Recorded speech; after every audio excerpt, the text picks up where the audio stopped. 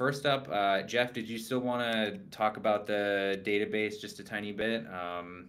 We had a request from David to just talk about what that index.transit file is and like kind of use that as a seed to start like, can somebody hack at that right now? What would they need to learn to be able to do that? What are sort of like the enablers on that specific side? Right now, our database is stored as like an index.transit file, and that's really just like another serialization to go from Eden, which is closures, data format, and data notation language, and it just like compresses it that like keys or whatever are like compressed down to like 1 or 2 characters. But it's extremely simple to convert it to Eden, it's a standard closure data format, and maybe arguably we should just make it an Eden file by default. So it's just like index.eden instead of index.transit. We just haven't prioritized yet. So nothing crazy, just Eden. Could serialize it back to Eden like a 4-line script. David had a question about that. No questions about that. Thanks. Yeah, I think Paul was wondering about like how we represent basically how things are represented. And it's my understanding that pretty much every block gets its own little more or less JSON or Eden blob that says what are its parents and what information is there about it. And then you just serialize to and from transit.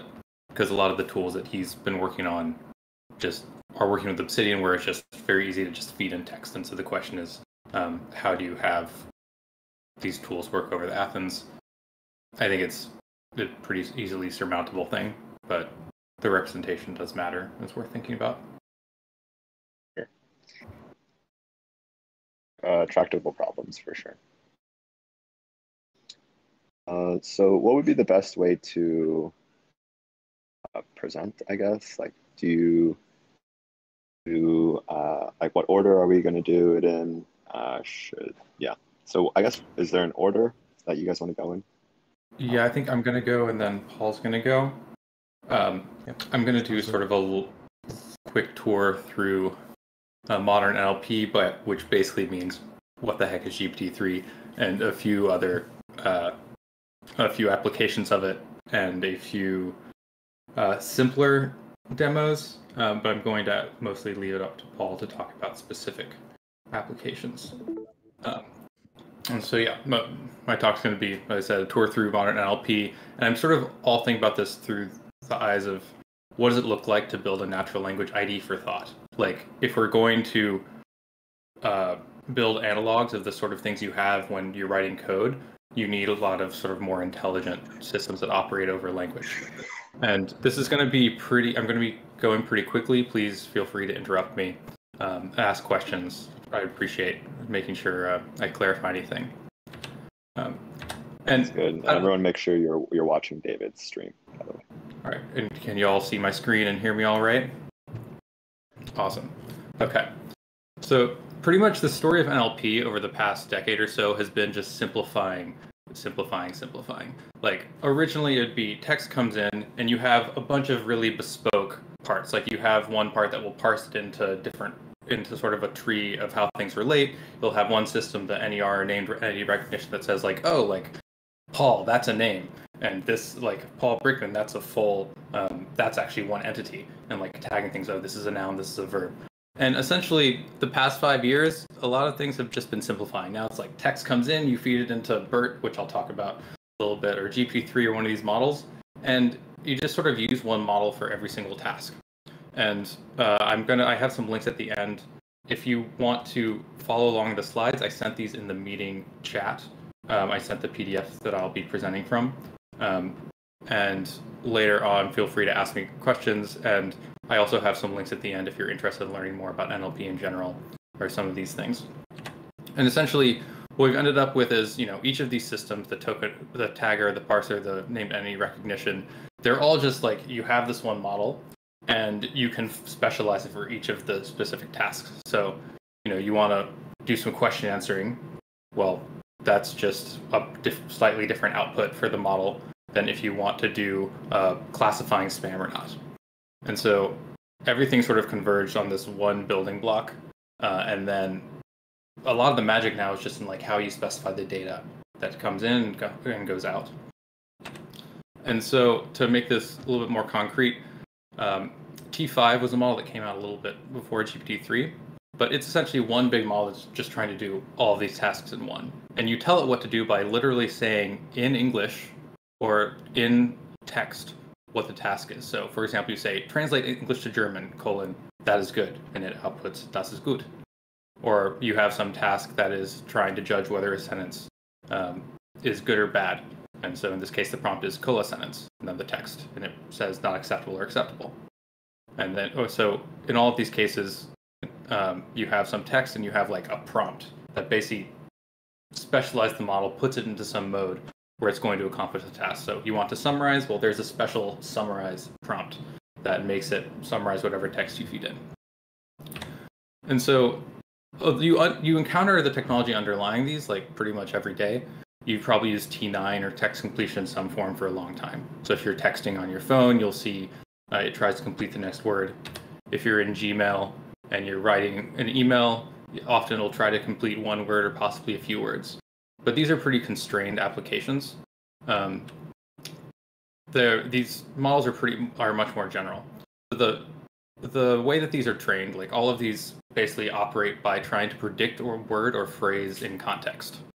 So, and usually it's like a lot of text. It's like basically take a copy of the internet, take one of these models, and you're going to take a sentence and have it predict, okay, what's the next word? Or take a sentence, block out some things, and have it predict what goes in that spot.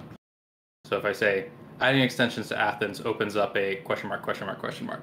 And the model says, okay, the next word is world, and then you continue. Adding extension to Athens opens up a world of possibilities. Or likewise, instead of just completing left to right, like generating one word at a time, you can have the sentence and you can block things out. If you've ever done closed deletion in flashcards, it's a similar idea. Or like a fill in the blank test, it's exactly the same. And so you have adding blank to Athens opens up a world of blank. And each of these has some word that fills it in. And it is sort of a crazy property of language that just doing this task, you get a lot of emergent properties. Just learning to predict the next word, you have to understand a lot about what's going on. And it seems that the models are able to generalize to tasks they haven't seen or to pretty novel things. And so I'm going to go through some example use cases for a language model. I think pretty much everyone has heard of GPT-3 at this point, but it is one of these like left to right ones where you're trying to fill in the next word. And so for all of these, if you go to their page, they have like, oh, here are 100 applications. And what's interesting is all of these applications, it's using the same underlying tech, right? It's just complete the next word. But the magic is in how you prompt it and what you tell it to do. So you give it some context and you're trying to make it so that the most likely completion is something you want to do. So, they have here like, oh, you can make a chatbot or you can have a translation system or you can make something that classifies like, is a tweet offensive or not offensive? So to make these a little bit more concrete, so you want to get the model to do a task. You need to prompt it. The language models are trained to complete text, so you want to make it so that the natural completion of your text is the task you want. So, an example, I want to come up with a bunch of ideas for ways we could use this stuff with Athens. So I say, Gail's a brilliant AI researcher and HCI researcher. Here are 10 of her ideas for enabling creativity by integrating natural language tools into writing tools. 1, I list 2 ideas, and then I say 3, and there's the blank. And I tried this out in the GPT-3 playground. You can sort of see what it looks like. So the bold part at the top is the prompt that I gave it. So I gave it a few ideas like, oh, we can provide feedback on writing. You can visualize semantically related notes. And then it generated all of these other 20, and it could keep going, but there's only so much space. They could summarize documents. They could categorize documents. They could help us outline. They could suggest titles. They could correct spelling and grammar. And a lot of, some of the ideas are hit or miss, but I think that one of the really powerful things here is using these as generative capabilities. Like, I generally believe that we as humans are pretty good at judging. Like, if I presented you with a list of these 100 ideas, you could probably pick out 5 of them that you're like, oh, that's actually a pretty decent idea. And so it's this possibility of getting around writer's block and letting you come up with new ideas. So as a further example of this, caveat, I don't actually know what the most requested features in Athens are. But I say, the Athens team is a brilliant team of designers creating a powerful application for et cetera, et cetera. Here's a list of their most requested features. Collaboration, comments, implementing extensions, allowing exports, integrating AI, and then, it comes up with a whole list of other things. And some of these are more applicable than others, and there is an art to making the prompt. Like maybe if I said a team of designers and engineers, it would say something different. It's more art than science at this point. But I think you get a little... Was this actually generated from GPT-3? Yeah, everything after 6. So in this previous one, 5 onward is generated, and in this one, 6 onward. So searching documents, semantic highlighting, customized layouts, tutorials, ease of use, allowing customizing the interface. Like, all these are pretty reasonable features that someone may want in one of these things, right? And I'll after the presentations, I have the playground up if folks want to try things in it. Cool. I want to export Athens to Word. So yeah, it's a great feature. And in this case, I've been showing you like, okay, let's generate lists of ideas. But here's an example from the paper. Like generally, it's often there's this idea of the model can either have seen examples of exactly the task you want, or in the prompt you can provide examples. So here we're trying to teach it to correct our English. And so we have a bunch of examples. Again, all of the sort of gray things. It's like poor English. I eated the purple berries. Good English. I ate the purple berries. Poor English, et cetera, et cetera. And then at the end, we provide the poor, like, I write a sentence and I want to have it corrected. Well, I say poor English input and then my sentence, and then good English output, and then whatever it generates there would be its correction. And so you can kind of think of this like you have language model, you partially apply, like you're querying, partially applying the prompt to it, and now you have a grammar corrector where you give it an English sentence that maybe has bad grammar, and it gives you hopefully a better English sentence. And you can do that for all sorts of things, right?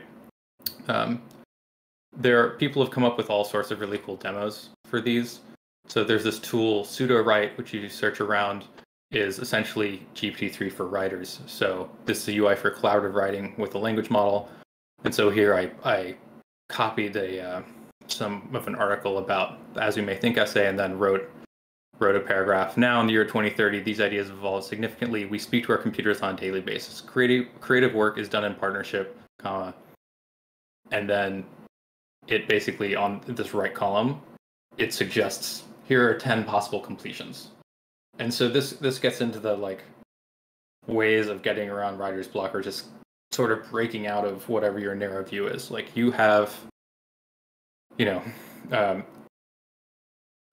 particular perspective, and it can be really helpful to have this model just generate. Sometimes the ideas are really stupid, but sometimes the stupid ideas are the most generative in a way, and they're the most that you see and you're like, okay, that's silly, but actually, maybe there's something here. And so I think this is a really powerful way to work, and something we'll be seeing more and more of as we go forward. And people have also done all sorts of kind of crazy things around generating programs with it. If you search around like GPT-3 demos on Twitter, like you can find a whole host. This is one I think is pretty cute, especially because it doesn't have a vision system, so it can't actually see things. But this is the guy basically architected the prompt so that it is now like, you are a JavaScript programmer making websites. Your job is to make a website that has a button that looks like a watermelon. And then it completes it, and it generates a button that is pink and has the word watermelon on it, which is, it's simple, but also kind of crazy. And I think a hint of things to come. I do believe that we're going to be programming by natural language within 5 years. And it's coming faster than people think. And just expect to see more and more results of this sort over the coming years. And as a little bit more out there, this one's a little bit trickier to understand, but this is, and if you want to like also check out these links again, check out the meeting note. I think I put in meeting chat or meeting notes. I have all of these URLs there, and you can check them out. And so in this case, for example, Andreas from this company called Elicit, he's building all these tools that try to let you build complex pipelines of language models. So in this case, he's trying to, first he gets a list. This first column is AI professors. And then he has he wants to add a bunch of columns, and his spec for each column is actually a natural language sentence of like, what institution is Stuart Russell affiliated with? What institution is Peter Norvig affiliated with? So that's the second column. Then the third one is, what field of AI does Peter Norvig work on? What field of AI does Jan LeCun work in? Who does Andrew Ng work with?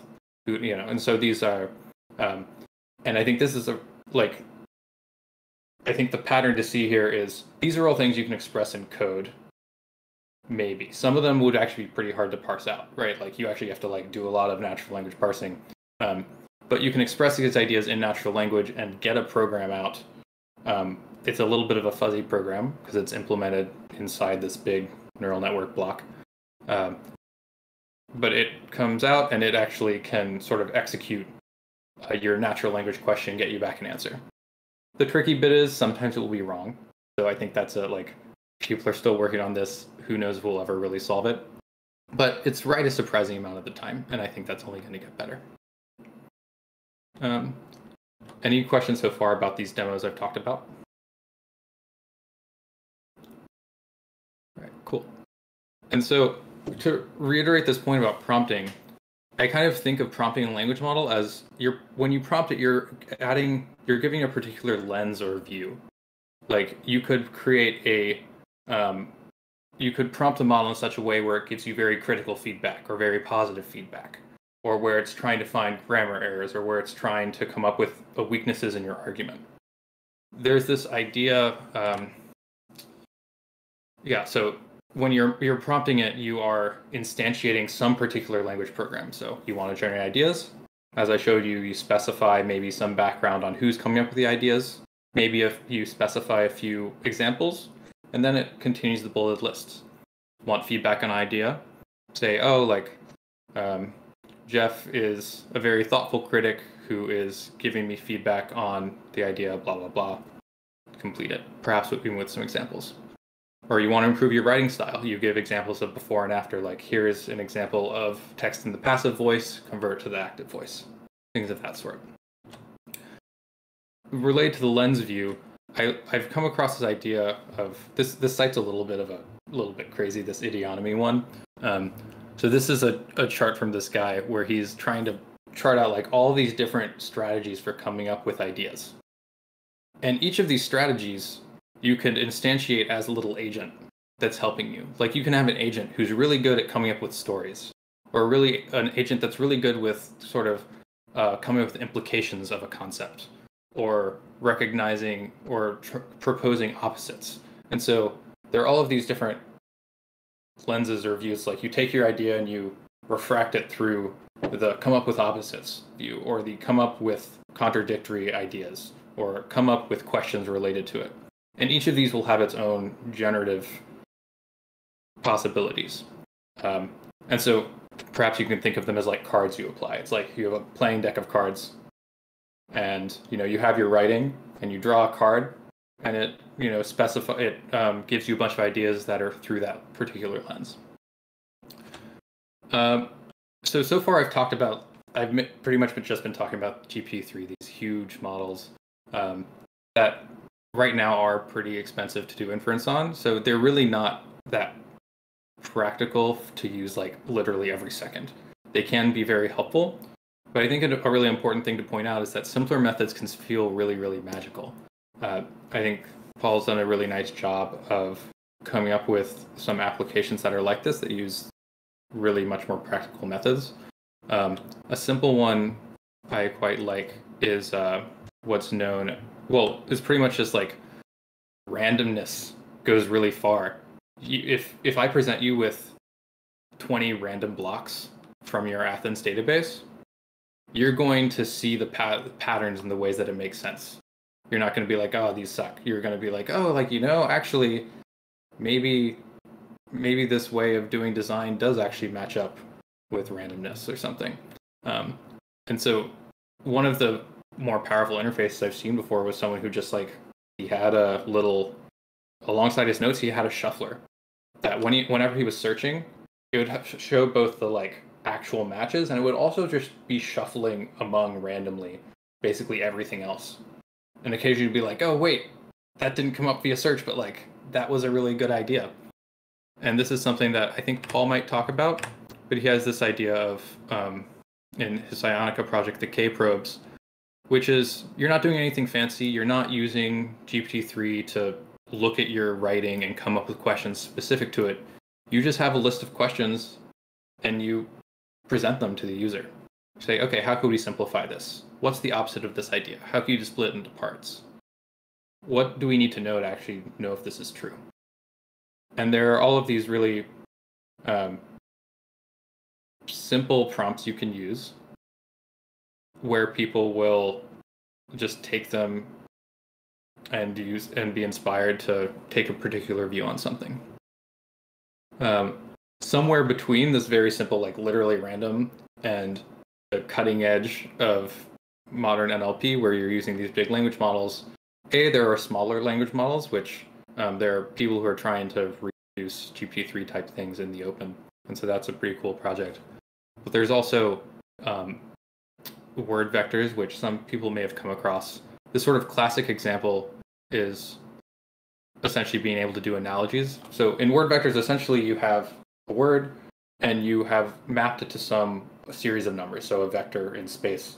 And these have some sort of geometrical properties, where the classic example is if you take the vector for king and you subtract the vector for man and you add the vector for woman, the nearest word vector is queen.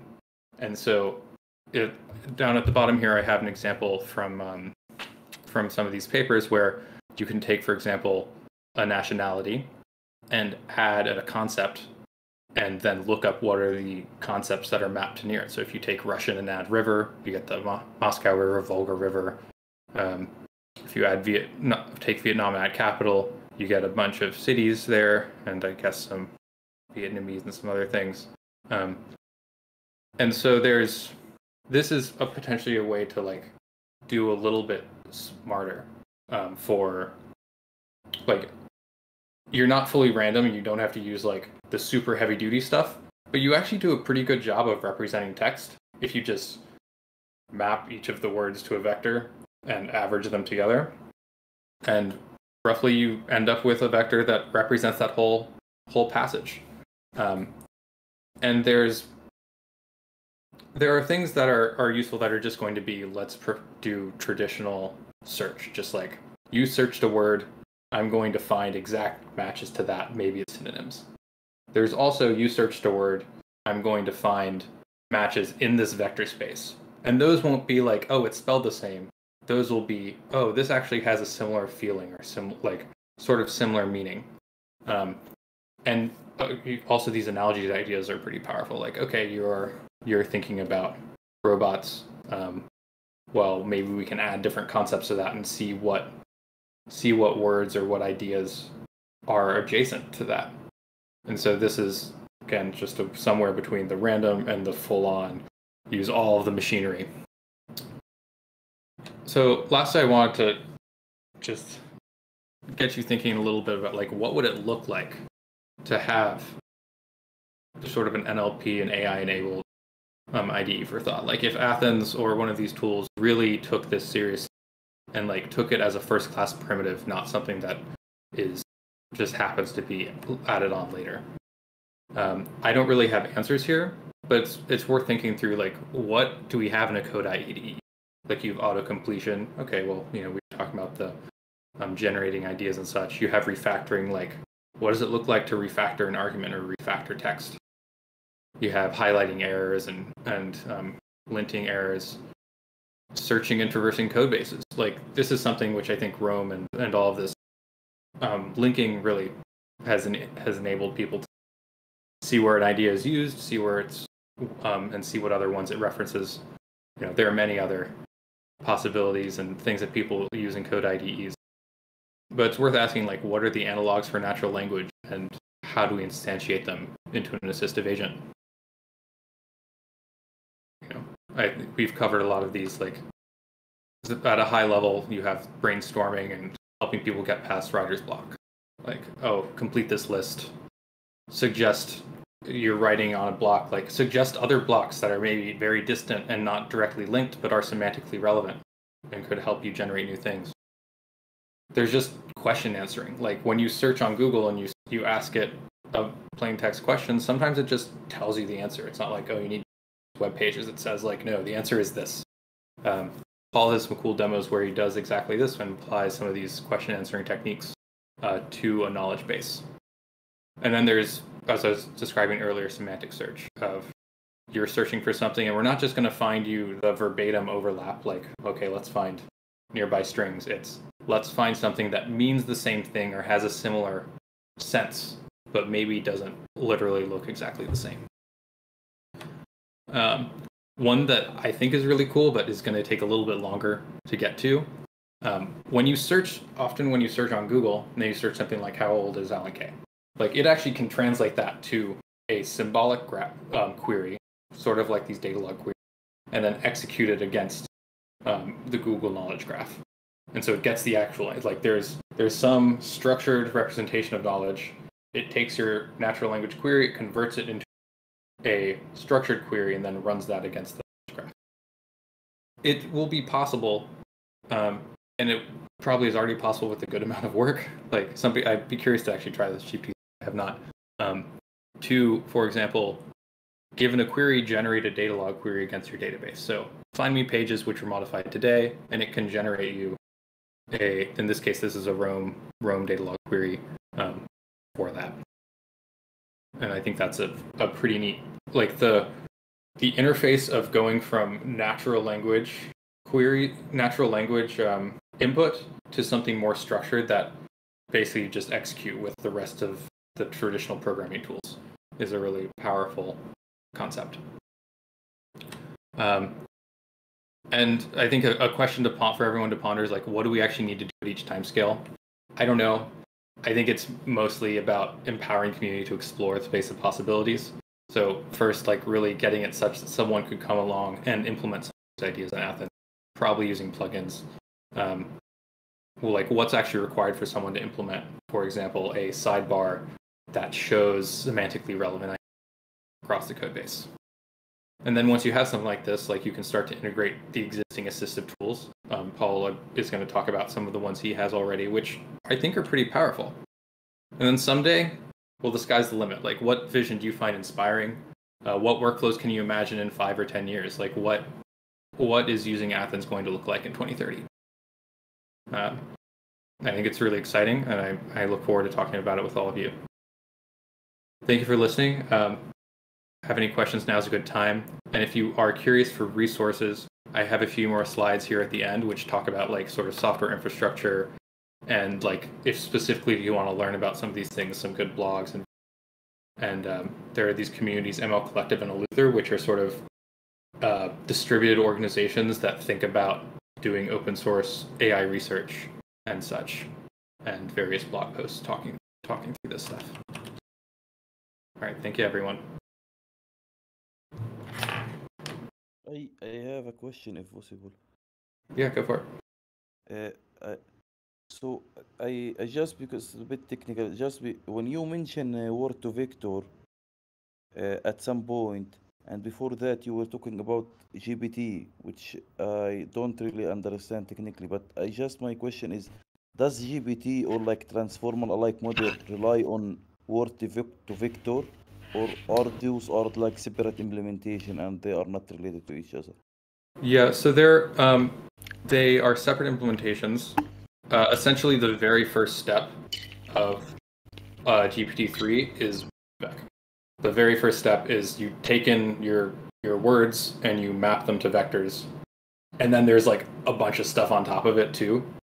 But they are the key idea here is mapping text to a vector space, which then has some properties. I didn't go into the details of how GPT works because that's a whole thing. But I think the main takeaway I want there is the possibility of that you just have this generic language machine that you can specialize to doing particular goals, or that you can like really specialize to like implementing different languages. Makes sense. And just another quick question for the example you mentioned on the slide. You mentioned that, for example, you brought up the example for about the grammar. So I wonder, like the example of the grammar, is it like similar to when you are like loading already learned system and then you for example make it learn a specific thing, but it already have like a specific weights, but you like keep optimizing for a specific task. Is it similar to that, or it is like take like yeah? I just wanted to know like the task of teaching it. Should it be like you have a huge like labeled set and you feed it, or is it like need like few samples? Yeah, so there's this idea of zero shot, which is just like the model has been trained, and now you just present it the task, and it does it immediately. And then there's few shot, which is maybe you, in the prefix, you say, give a few examples of good and bad, and then give it a new one to solve. I think essentially there's learning during training, and basically the thing that's happening in these prompt ones are it's learning, but it's learning when it reads the prefix. It's not like actually incorporating the changes in static weights that are shipped around, etc. It's like it reads your 100 words, and it is sort of conditioning itself to get into a mode where it would output the correct answer there, and so it's doing some learning as it decodes. Yeah, I think that concept of perfects in that was it new to me. So yeah, it is not like exactly related to when you feed like for example ImageNet already learned system and you want to use it for specific images. Yeah. Yes. So it is like there is a new Excuse layer me, Hassan. on top of Hassan, so on top of that. I wanted to continue with Paul's because it's already been 35 minutes, Yes. and Yeah, usually we try to keep this to an hour. So if we have more questions, let's ask them in the chat or after at the end. Sounds good. Thanks, everyone. Thanks so much. Okay, Paul, do you want to start sharing your screen? And Yep, sure.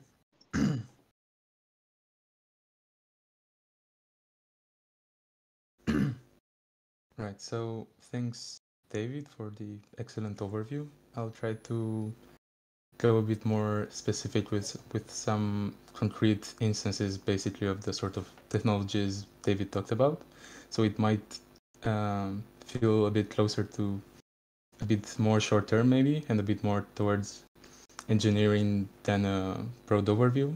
But this is also helpful in the sense that you can get a sense of what can be done today with some limited resources in a similar ecosystem, let's say, because this main project I'll be talking about is a plugin for Obsidian, which I'm sure has a large overlap with the user base of Athens, at either now or in the past. So basically, if I go right in, so Duo is a virtual assistant for knowledge work, and what that means is that you have your average Obsidian setup. So this is Obsidian, for those of you who aren't familiar with it. It's just more or less a text editor for short notes, which you can interconnect. You can connect with each other via links. I'm sure this is pretty familiar to many here. But besides this, the main thing I'm going to talk about in this presentation is this part on the right, which is sort of like a chat. So this is the interface you're interacting with this virtual assistant I'm talking about. And it has all the mechanics, all the chat mechanics you'd expect from like normal messaging app, like the contact name and the status and a text box at the bottom, and in the middle we'll see the chat in a second. And you just use it to interact with the system, which is mostly based on technologies David talked about, but there are some twists. So right, you can interact with it in your normal app, which is similar to Athens, but what can it actually do? So those specific terms, few shot and zero shot, were also brought up by David, but in this like with Dual, you actually describe similarly in natural language what you sort of teach it to perform specific skills. You sort of help it acquire specific skills, which are simply specified in Markdown files. So I'll go over that in a second, but for now, I'll give you half a minute to go through the chat on the right. So like stuff here.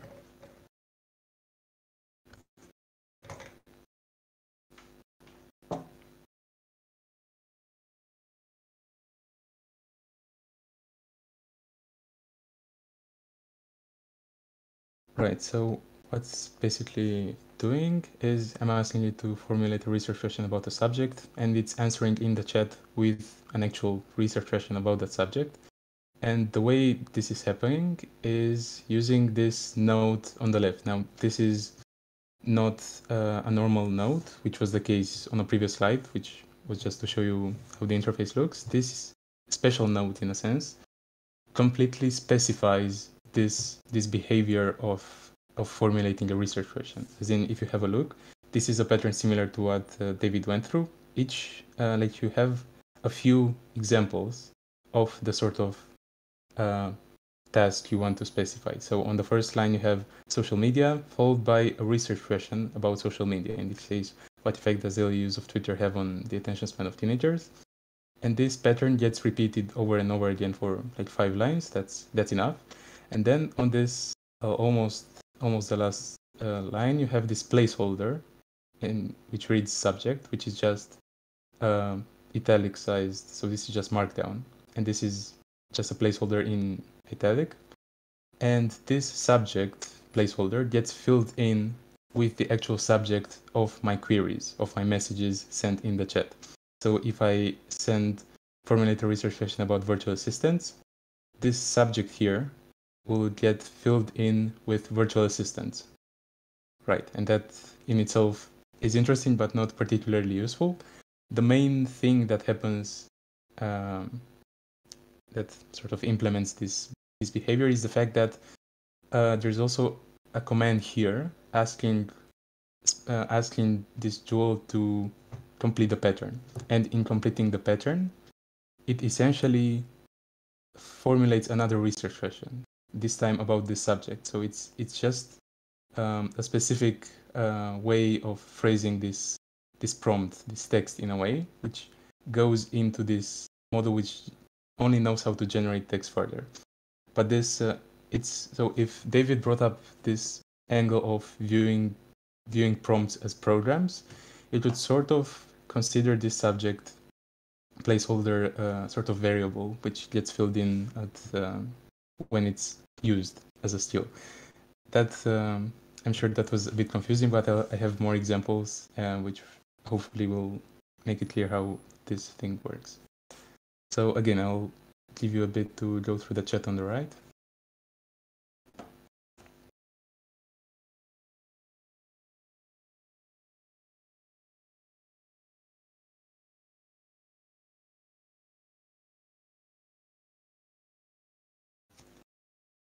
Right, so in this one, I'm sort of teaching it to give me concepts which are related to a certain concept.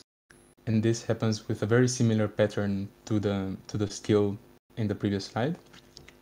Namely, on each line, I basically have an example of how to do this task. I have atom is related to this and this and this and this. And this repeats itself for like only 6 lines. And then at the end, again, I have this sort of placeholder which reads topic is related to blah, blah, blah. And this should get completed. Now, this right here, again, I mentioned that this file is just Markdown. This is a code block in Markdown, like with native formatting, let's say, just 3 backticks followed by that. And this is just another command which I can send in this chat here. So if I send it as a message, write the paragraph based on a specific text, it will actually answer me with the completion. And this right here on the left is sort of a skill which builds on other skills by simply issuing those commands, which I can issue myself. So it's sort of like if you put your programmer hat on, it's sort of like a function call specified in natural language as just a command in a similar way you'd ask someone to write a paragraph based on something, or we'll see some other examples in a bit. Right, so same thing as before, just go through the chat on the right and I'll make sure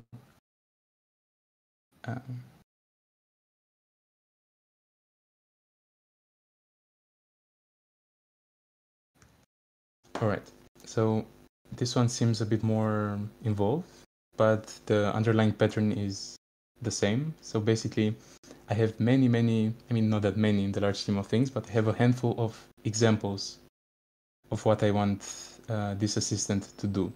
And basically, I wanted, in this case, to teach it how to find the connection between 2 concepts and explicitly articulate that and respond with that. So I just have, as an example, how are genes and cooking recipes related? Both specify steps to obtain an end product. Right, and I have a similar pattern over and over again. And at the end, I have Q, as in sort of for a question, but this is just text. So this is not a clunky specific syntax which has to be used. This is just text and is intuitive to when you read it. So it must be intuitive to the model in some sense as well. So here Q stands maybe for a question, then the actual placeholder for a command, which gets filled in with my command, which is, let's say, the first question here. And then there's this A, which maybe stands for an answer, and then it has to complete the pattern, similarly as before. And in completing this pattern, it sort of highlights the connections between the concepts I've specified. By simply providing those examples, I can get this behavior in return from a virtual assistant. Now, I'll also take this opportunity to mention a few other things. So if you read the first 2 messages, what's the connection between Obsidian and note-taking? Obsidian is a cognitively ergonomic alternative to traditional note-taking. This might not be the most popular way of putting this on, like, online in the text the initial model has been trained on, but the catch is that this GPT model, which in this case it's GPT-2, not GPT-3, and it runs on your machine. It's small enough to run on your machine at a decent speed. It has been fine-tuned on my notes, on my knowledge base in a sense. And this is an important point, because this is yet another dimension, let's say, another way in which you can influence the behaviors of those models. So on one hand, you can just specify this prompt, this text, which they have to complete in a, let's engineer it in a clever way. That's one way of sort of describing a behavior, but you can also fine-tune it on a certain knowledge base. And what that means is that it more or less learns your style, your way of speaking, or your cliches and so on. And this is a result of it being fine-tuned on my own notes. And if you would work with me, you'd definitely think this is something I would say. So in a way, it's closer to how I would speak myself, and this makes it useful in some surprising ways in those chats. That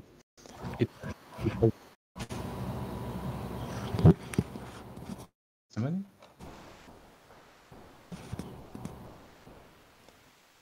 Oh, a familiar face though. Right, so so on one hand, fine-tuning it on my knowledge base as an extra initial step, which you only have to do once, more or less, gives it my style of writing, more or less. But it also teaches it about various entities which it would have no way of knowing about otherwise. So In the second exchange, there's what's the connection between Duo and Rust? They're both based on Rust. And there's no, like when GPT-2 has been trained, Duo hasn't been around, and definitely not in this sense as a virtual assistant. It's probably a bunch of things with using the same name. But also in the second one, so those are two organizations, and somehow it knows that, they're both working with AI, and this is also an organization, I think, which was mentioned in David's slide. So yeah, both of them have been created after this model has been initially trained. So all this knowledge, both the way I'm generally writing and specific knowledge more or less about entities, gets simply extracted by being trained for a bit on my own nodes. So this is what fine-tuning is we're doing the process of training again, but just for a short amount of time and on a limited data set to sort of just inherit this new style. But yeah, as David mentioned, they're not really making them factually correct is still ongoing research. So if you look in the last exchange here, how are Obsidian and Rome research related? They're both they're open source tools for cognitive augmentation. So they're not open source tools, and that I think is something Jeff knows very well. But yeah, even if it's not factually correct, it's doing its best to sort of confabulate something which sort of goes in there, and it's also biased with my own terms, and I speak about open source tools a lot in my notes and so on. So there's this bias nudging it away from facts, more or less. Right. Why do you think it said they were open source if they're not? So again, I sort of talk about open source a lot in my working notes and open source tools and so on. So it got when confabulating this completion, when being tested with coming up with this completion, it was basically biased as a product of this fine-tuning process on my notes. So if I'm talking about this stuff on an ongoing basis, it learned to also do that more or less, and it leads to some weird results in this case, but it's not that far off. Right. So before I showed you some examples of specifying the behavior of teaching it a specific skill using a few examples. That's why it's called few shot. It's basically, it has to learn this task after a few examples. So you can also not specify any examples at all and just try to prescribe the task, in a clever way with prompt engineering. So like put together a clever prompt which doesn't really contain examples of what it's supposed to do, and it can still work in many situations, as in this one. So this time, first have a look on the left. So this is a task of answering open questions. So how this skill file, let's say, is structured, it has just several lines, and the first one reads list notes about the topic. Again, this topic placeholder gets filled in when I ask it something, as in how can we develop transformative tools for thought. This probably gets filled in with tools for thought. Now this command as a whole is something, again, which I could just send in the chat myself. So list notes about something, and it would know, because there's a skill for that, because this is just a command which I can also, similar to something I can send in the chat, and I would get in return, if I were to send it in the chat, I would get in return messages containing my notes, basically my notes about the specific topic. Right. So here the code block would expand into my notes, sort of like a function call, if you again put your programmer hat on. So instead of when this file is being used, in a sense, as part of the conversation, this block would be expanded in several related nodes. Now this part would be appended, as in just Q for maybe question, and then the placeholder for my actual question, which would get filled in, then A for the answer, and then it's being asked to complete the pattern, and in this case, the pattern is answering the question, and there's no example of doing that so far. So if you look at this one, maybe, what does it feel like to be a virtual assistant? It feels like you. Virtual assistants are blah, blah, blah. Conversational interfaces. The task of conversational interfaces is to abstract away the details of the hardware, blah, blah. Anyway, it confabulates its way forward in an attempt to basically answer you to a question. But my point is that simply specifying this structure here is enough to sort of teach it how to answer questions based on your notes, more or less. So, because you also provide a context through your notes here. Right. Again, very similar example here. Again, look on the left first. So this is a skill of coming up with questions about the topic. And again, it's tasked with finding notes about the topic, then just adding, like simply appending to that text, here's a list of questions related to that topic. And then coming up with a completion. And this completion, the output of the final block, which in this case is this completion, gets piped back into the chat. So the messages I'm sending in are sort of like an input, and the output of the final block are being piped back in the chat as an output, as a response, more or less. So there's this conversational interface above, like on top of the language model, which is made possible with those skills, basically. Right, yeah, so you can have a look at the chat now, maybe.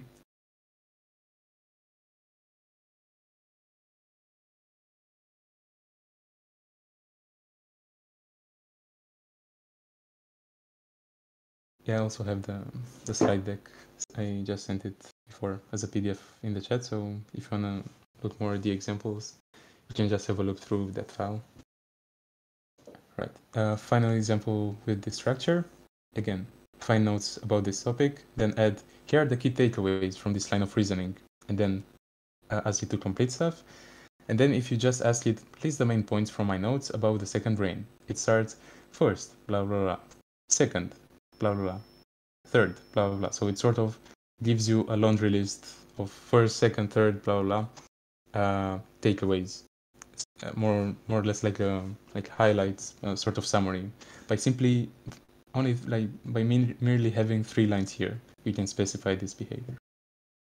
Right, and this was all using language models, but I think David also hinted at the fact of sort of interfacing those fuzzy, flexible models which really know how to adapt to text, to things specified in text, with more symbolic, let's say, hardcore programmatic environments like a database or a graph, a knowledge graph, or queries, which work with a specifically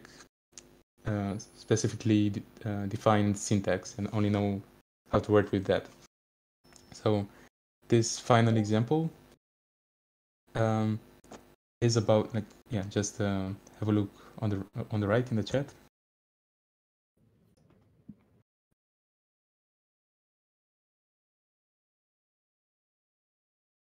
Right, so this is a skill of getting stuff from Wikipedia, more or less, based on a property, for instance, director, and entity, let's say the Godfather. So this is good old JavaScript putting together an HTTP request with a certain structure, but it's using the same placeholders as the previous things. So entity here, property, and those are still being extracted from my request in a sort of fuzzy way. And the result of this skill, similar to the ones before, gets routed back in the chat as a response by actually making that request to Wikidata, which is a machine-friendly version of Wikipedia, more or less. Right, I'm not sure if I'm really over time. Okay, I can just rush through a couple more slides. So the reason I mostly talked about this project is that it's really general and you can easily adapt it to new tasks. So you can teach it new skills by just describing it in one way or another. And it's very like this advantage of only having to specify a few examples to define a behavior is really valuable and makes it really easy to adapt, in contrast with maybe also what has been asked before about training those models. So this is not really training at all. This is just coming up with a clever prompt which has to be completed in most situations. Right, but just spending a couple slides on more specific narrow applications of such models, which aren't GPT stuff, but like specialized models trained on other specific things from this Psionica group. There's this AutoCards, which is basically a tool which takes in a piece of arbitrary text, so this is just a quote, and spits out flashcards, more or less. Questions which are formulated from scratch, whose answer is directly extracted from the text. So if you just read the first sentence, King Philip's ultimate goal was to conquer Persia, and blah, blah, blah. So then from this initial sentence, you get the flashcard, what was King Philip's ultimate goal? Answer, conquer Persia. And using this, this is trivial to then import into Enki or SuperMemo or whatever you're using. So the purpose of this specific tool was to just take in text and spit out flashcards, more or less, and it uses the T5 model David mentioned in his presentation. Right, but again, I had a couple slides where this sort of behavior, more or less, could be specified as a skill for Dual. So that's why I'm saying that Dual is more general and can sort of house many specific niche applications like this one, which was a previous project. So it can really expand into a bunch of niches. And the other specific project I wanted to bring up is directly an instance of the word, a direct application, let's say, experimentation of the word vectors, which David brought up. So this Semantica consists of 5 smaller tools, which are like, imagine using Photoshop and having like specific tools on the left, like crop, fill. I'm not even using Photoshop, so I hope that's a fairly good metaphor though. So for instance, one such tool is mix. You can think of it as mixing colors maybe, but here you're mixing meanings, you're mixing concepts, which is similar to David's screenshot of a table where you'd add sort of concepts together. Like there was the example of Vietnam in capital. This mix operator, more or less, does exactly that. So if you mix people with chaos, you get, as a result, anarchy, civil strife, bloodshed, upheaval, stuff like that. If you mix computer with virus, you don't get COVID and pandemic and stuff like that. You get antivirus software, malware, spyware, specific like things in common with computer. And here is the same. And here there's another operator involved. There's this shift, which is sort of helping you create an analogy. So this one is easier to understand. So you're mixing saxophone, but you're not mixing it with another concept. You're mixing it with a shift from jazz to rock, if that makes sense. And you obtain guitar, bass guitar, guitars, electric guitar, blah, blah, blah.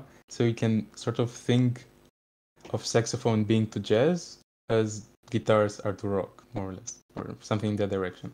And those are just 2 of those primitives, and there are like 3 more on the website as part of this project, which was mostly an exploration of putting together like a sort of library you could use in the command line for now, which is less practical than Dual, which is a plugin for Obsidian, but it was still an interesting exploration.